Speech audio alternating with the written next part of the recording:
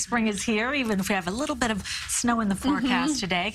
So it's a good time to say goodbye to winter comfort food and welcome spring with a fresh new take on food. Here with some healthy spring bowls loaded with nutritious foods is Chef Julie Hartigan. Welcome. Hi. So this is a great time of year to kind of refresh and regroup in terms of your cooking. Definitely. And bowls have been so big and popular lately, right? Like smoothie bowls and poke bowls and Buddha bowls, so many different styles. And the thing about bowls, I mean, to me, I don't know, like check it out. Like everything just looks more fun and fresh and pretty. It makes healthy eating so much easier. And like we were talking about, they're also wonderful to customize, right? Yes. So bowls are the kind of thing where based on what ingredients you put in, it can work for anybody's diet, like however they like to eat, whether it's gluten-free, dairy-free, high protein, no protein, and in a beautiful package. And what I'm going to show you today is my little formula that I have to put bowls together to make all of these different flavor combinations. Okay, great. Yeah.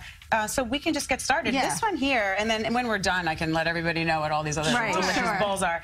This bowl here is a Mediterranean shrimp, chickpea, and artichoke heart bowl. And when you go to put a bowl together, it's so simple. And I'm all about keeping it easy for people and making it very clean and easy. So what you're going to do is start with your bowl. Obviously.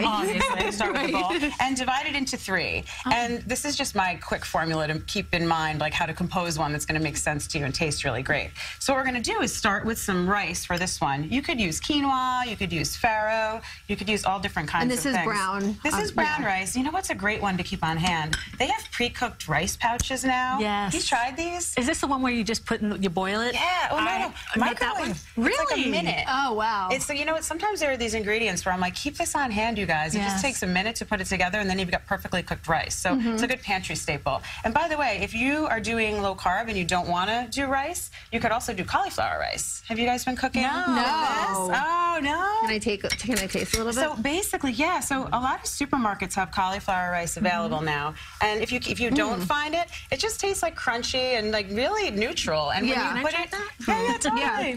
Go for it. I'm going to show you how to make it yourself. Okay. So if you can't find it in your supermarket and you do want to substitute cauliflower rice for your bowl to keep it really light, this is all you need. It's a grater, like Grandma had, and some cauliflower, and you just go over it like this, really quickly. That's a really good tip. Little hack. I love little hacks like this. So what else, just because I don't want to run out of time, so what else do we put in here? So after that, we're going to put some beans or legumes. Here I've got chickpeas. Then I like to do 1 part green, 1 part bean, 1 part veggie. So here we're going to do artichoke hearts and roasted peppers, keeping it Mediterranean, right? So we'll put those in there together. Okay. You might need to replenish your spoons with forks and You guys must be hungry. You get here so early. Next, once you've done the 3 things in the bottom of the bowl, we're going to put some fresh veggies on top. And for this bowl, I love to use baby spinach because it keeps for a long time in the fridge, and you can enjoy it cold or warm, which is what I love about this recipe. You can eat it cold or warm. Then we're going to add some grape tomatoes. And then with this one, are you guys both good with shrimp? With shellfish? Yes. Okay, cool.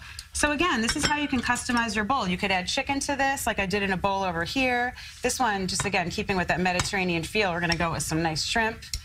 Another tip that I love to share with people, keep frozen cooked shrimp on hand all the time. Really? All you need to do is pull it out of the freezer, rinse it in a colander with some cold water, and you'll have like shrimp ready to go in about a minute or two. Yeah, I've never thought about keeping buying the cooked one. And then you just rinse it with some water and you're good to go. And then finally we're going to do some fun garnishes. We're going to do some feta cheese, right? Mediterranean.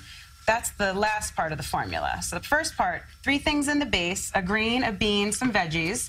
Top with optional protein, some fresh veggies, and feta. And then I always love to do any fresh herbs you have on hand. Just give it that bright, springy, delicious feel. So we're going to add some fresh herbs and Kalamata olives. The other thing I wanted to mention, do you guys meal prep? Have you heard of meal prep? Okay, these recipes, the ones that I'm showing you all today are written to serve 4. And if you wanted to do your workday lunches for the whole week, you're going to line up your ingredients like this, break out some containers like this in a row, and just meal prep, and you've got lunch ready for the week. And then you put the dressing on when you're ready to eat, right? You know what? With this one, most of these ingredients are hearty enough where you can actually dress them ahead. So this is just a light Greek vinaigrette. You could use bottled. It's fine. You don't want to make it by hand. But yeah, all of these are designed to be made ahead. You can enjoy them warm or chilled, which makes them great for spring healthy eating. That's amazing. I love the easy part. Julie, thank you so much. Thanks for having me. We appreciate it. And the recipes to all of these dishes, even the ones we didn't get to, is on our website, cbsnewyork.com, and yours as well. Yeah, and I have a free recipe book on my website too. Yeah.